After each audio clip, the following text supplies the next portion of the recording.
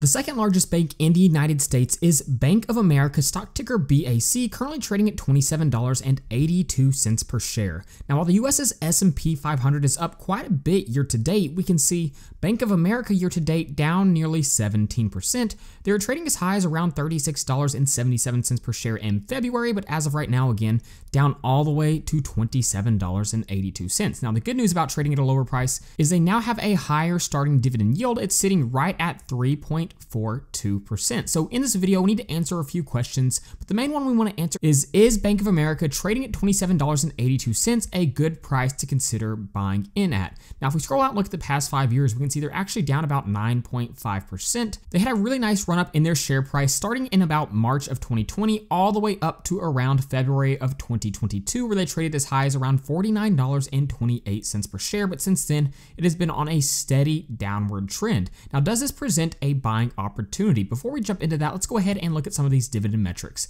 Now, we already pointed out the nice starting dividend yield, but let's take a look at this dividend history. If we scroll out, we can see a lot of dividend growth over the past 10 years. In 2013, they were paying out 1 cent per share every single quarter, and jump forward to now, it's now sitting at 24 cents per share every single quarter. Now, one of the things that I do want to point out is banks during periods of economic downturn are pretty hesitant to increase the amount they pay out in dividends. So for example, you can see during 2020, they waited for quite some time to start raising their dividend payouts again. So that is something to keep in mind if you're considering bank stocks. Now, if we look at the dividend growth rates again, like we just saw, they are extremely high over a 10-year period, sitting at around 36.53%. Now, obviously that's not sustainable. They won't continue to raise it that much, but the 5-year and 3-year dividend growth rates are pretty solid as well, with the 3-year coming in at around 7.7% and the 5-year around 12.3%.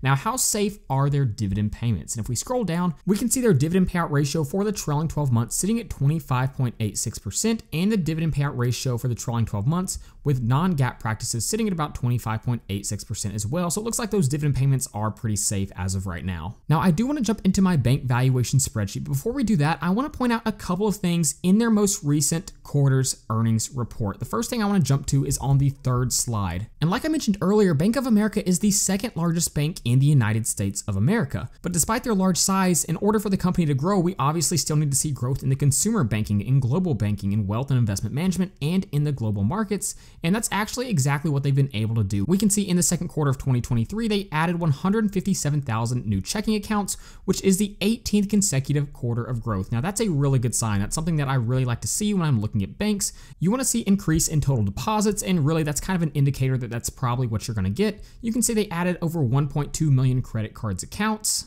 and they now have a record 3.7 million consumer investment accounts. Now, if we jump over to the 11th side, one thing that I do want to point out is the total loans in leases, and obviously we're looking at this amount in billions. And we can see year over year, the total loans in leases is up around 3%. Now, that doesn't sound like a lot, but you have to keep in mind, banks don't want to grow too fast because it could put them in a dangerous financial position. Obviously, a bank having a healthy balance sheet is of the utmost importance. So again, we want to see growth, but we don't want to see rapid growth. We want to see slow and steady growth, especially from larger banks such as Bank of America. So to me, it could be a little bit higher, but overall, I think that's a pretty good number. Now, the last thing I want to point out in this investor's report is net interest income. To me, this is one of the most important metrics when looking at a bank stock. And year over year, they've actually seen a really nice increase in their net interest income. It's up around 14%. So to me, that's a really good sign once again. So now that we've pointed out a couple key metrics in this investor's presentation, let's go ahead and jump to my bank/financial valuation spreadsheet, where we can look at a few different valuation models specifically designed for banks. So if you'd like to be able to download this spreadsheet and join a community of dividend investors,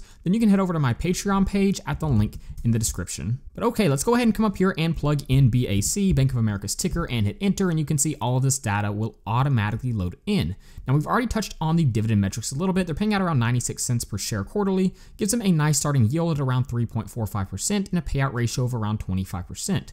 Now, we can see the 20, 50, and 200-day moving averages, like the market, all down quite a bit. We can see analysts have a target price of around $35.50, institutional ownership around 71%, and a beta of 1.37. So you actually will see quite a bit of volatility with this stock, but keep in mind that does provide opportunities to buy in at good prices. Now, the first valuation model that we'll be looking at is Graham's valuation, a valuation model invented by Benjamin Graham in order to calculate intrinsic value.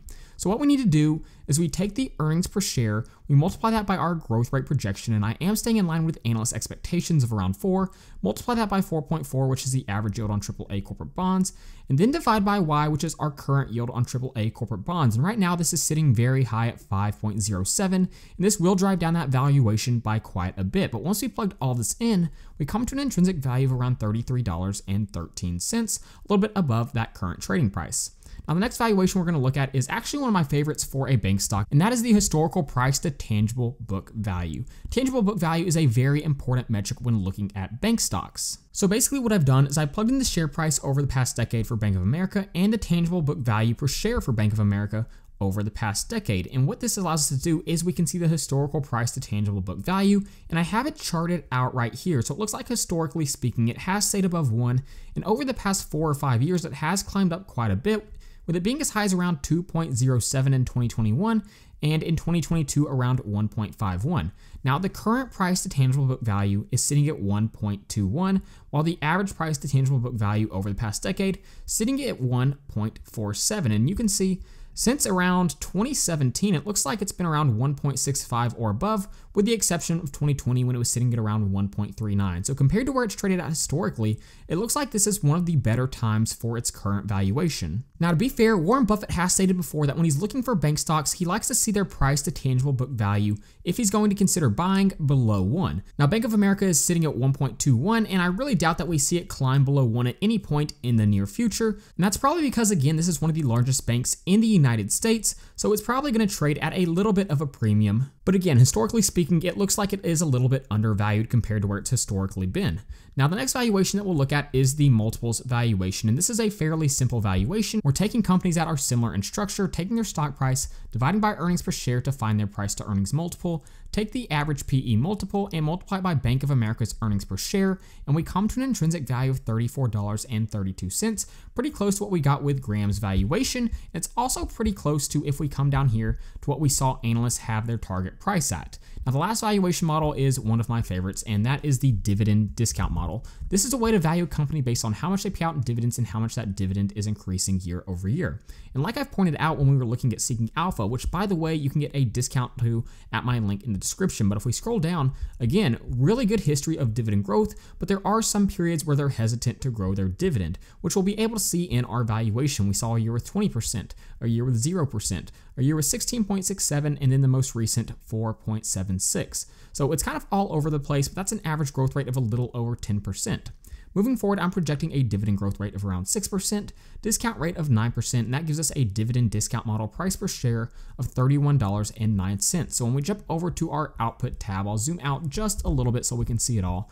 But we can see all 4 valuations that we used. We have Graham's at 33, multiples at 34.3, and dividend discount model at 31.09, and the current price to tangible book value sitting at 1.21, which is a little bit below that historical average. So when we average all of these valuations together, we come to an intrinsic value of $32.85. Now, the current trading price at the time of this video was sitting at $27.81. So with a 10% margin of safety, you could see our acceptable buy price around $29.57, and with a 20% margin of safety, our acceptable buy price around $26.28. So while it does look like Bank of America is a little bit undervalued as of right now, you do have to keep in mind bank stocks can be a little volatile and they are very susceptible to market downturns. Meaning if the market continues to decline, I think it's likely that we see Bank of America's share price continue to decline as well. But if you are willing to handle short-term volatility and potential short-term downfalls in their share price, then I think long-term you could potentially see some decent returns. But there you go, there is a quick analysis on Bank of America stock.